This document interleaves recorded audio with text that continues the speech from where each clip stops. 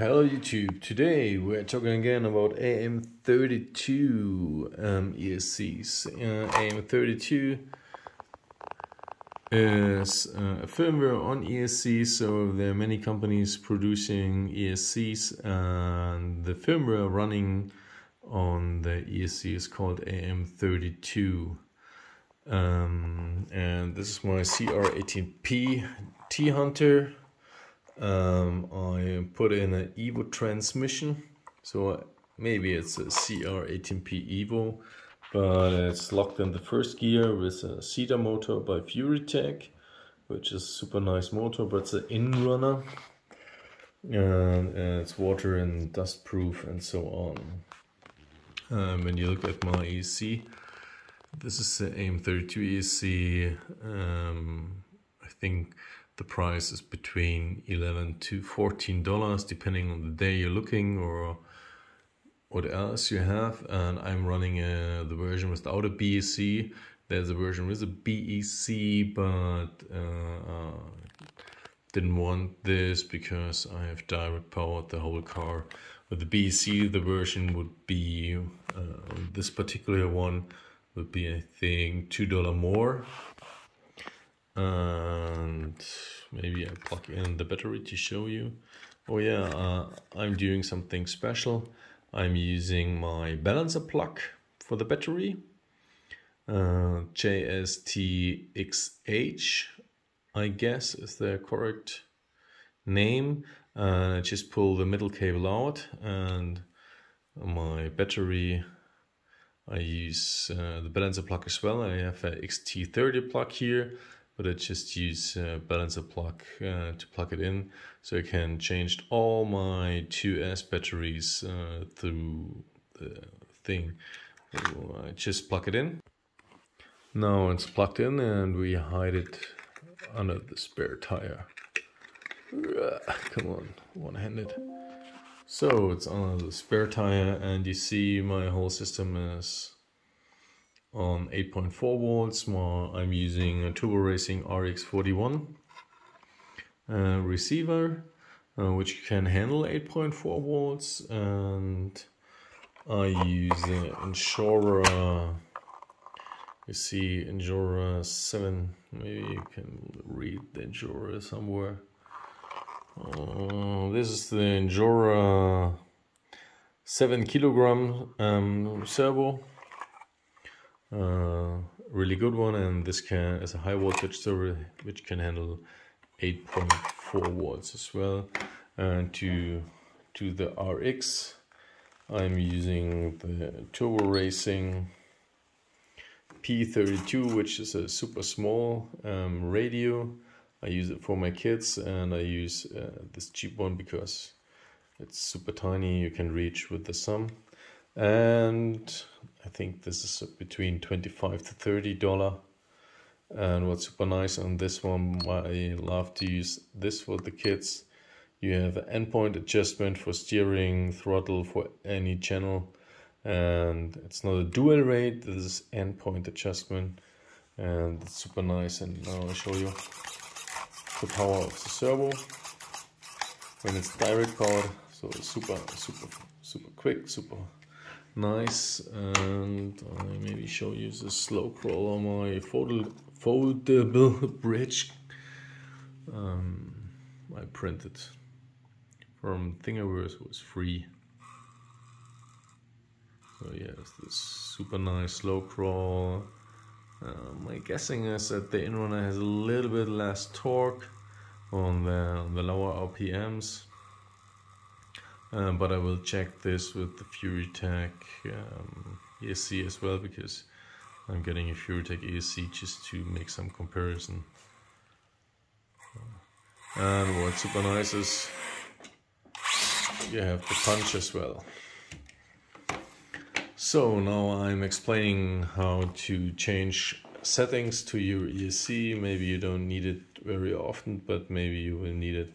So we have a dongle. You need one time a dongle. This is around, I think, $5. Maybe it's even cheaper. You get this everywhere. You get BL-Heli-32 or BL-Heli-S or AM32 for drones and so on, because all of them are programmed via this little dongle, and you just need to connect it to computer via USB port. I'm making this. So now we are connected. Just need to make a little cut because I need 2 hands. And then, we need to connect it to the ESC, and this is super easy. You just pull out the ESC servo cable, this one, and you connect it with the dongle. You see you have this one, and there's a written signal as well. And once it's connected, which is super easy, you go back to your computer, and hopefully you can see it. You open your ESC config tool for the AM32. Then you go down here, click Direct Connect. Oh, not easy to hit. You select the port 4 or COM port 4. It is for me. Maybe it's another port for you. And then on your ESC you get motor 1. And then it says connecting to ESC. So it's connected. This is what I'm using with the Cedar inrunner motor. Didn't work too well with a sinusoidal startup. Was a little bit cocking, so I relayed just on the stall protection, which is almost similar. And then you can make some change to your settings, whatever you want.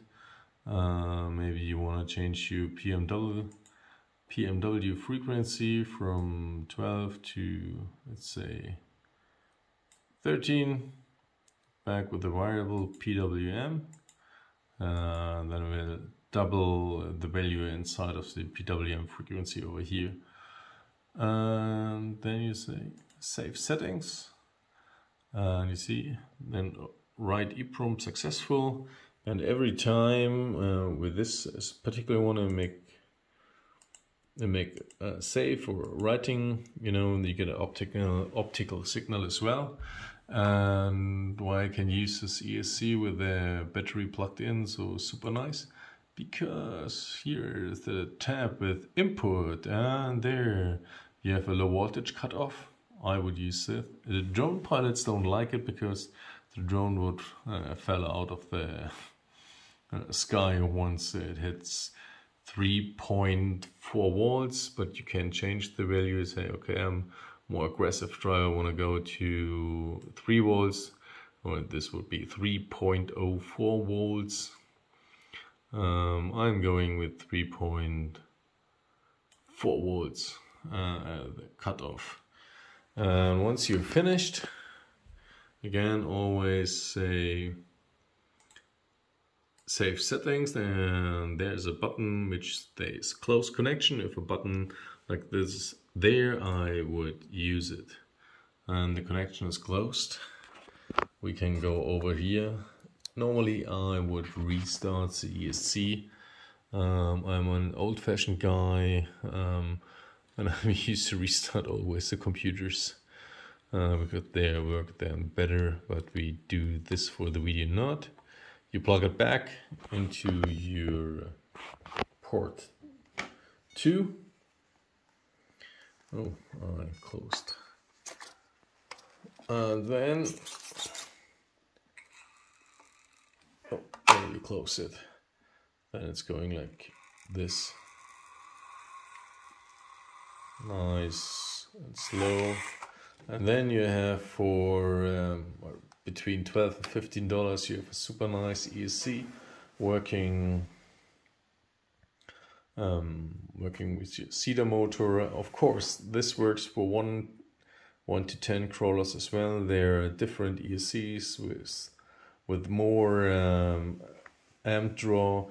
I think this without the BSC is at 35 amps, and with the BSC I think it's even 45 amps possible, but they're out 70 to 80 amps. ESC with AM32, so depending on the crawler you have. But this is a super nice light one. The cable is a little bit long here, but I'm not finished with the build. I want to relocate all the stuff to a better position. This is just for me, for trying out. And yeah, that's it. So you get a super cheap ESC, which is working really good. With the brushless motors, I will compare it to a FuryTech ESC as well. Maybe the FuryTech with the in-runner cedar motor maybe makes a little bit better job, but I'm not sure about this. I will test once I get it. But with the outrunner, I would say the AM32 is brilliant. So this would be my go for it, and especially if you want to do a super light build with short cables and the servo direct powered, and as well as the ESC, then I would go for this super cheap one. You just need a motor, and I think the Venom is around $30, or you get a Tomofo motor, and then you just need this little AM32 ESC, which is really working nice. And then you can drive around if you want. And funny wise, my LEDs should be at 6 volt normally, but they're just a little brighter. They don't live that long. And yeah, so that's my AM32, how to set up or to connect to your computer.